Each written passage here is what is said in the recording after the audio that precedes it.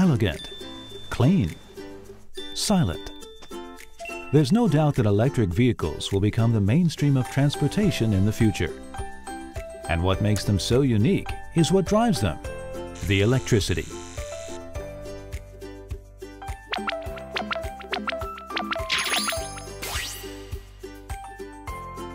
The power of electric vehicles comes from their batteries, which require DC power, but electricity grids usually provide AC power. So we need chargers to convert AC power to DC power to feed all those electric vehicles.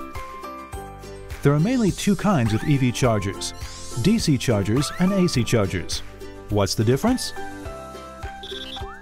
A DC charger is able to convert AC power from the grid into DC power and supply it to the batteries directly, so it's usually used in fast or rapid charging.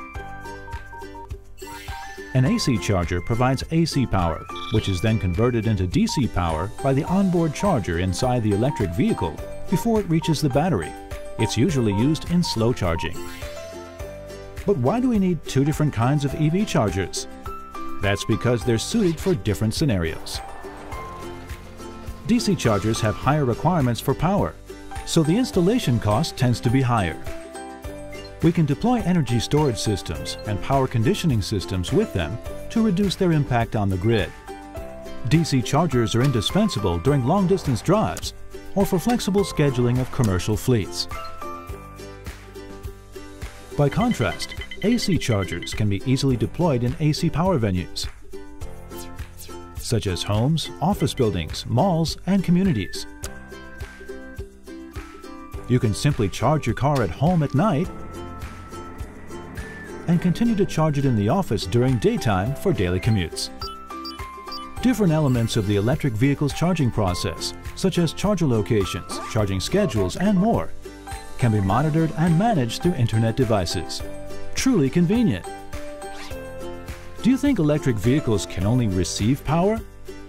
Nope, they can also provide power through V2G, V2H EV chargers. V2G V2H is a charger with vehicle-to-grid and vehicle-to-home bidirectional power transmission capabilities.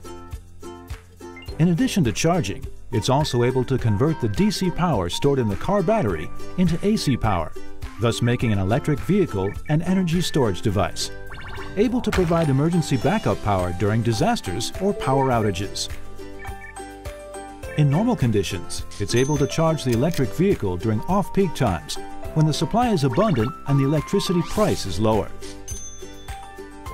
It can then transmit the power stored in the car to home appliances or even back to the grid during peak times.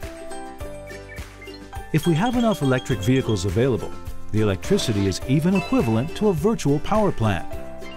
With all these innovative applications, electric vehicles can serve beyond transportation to become a critical power provider for smart cities.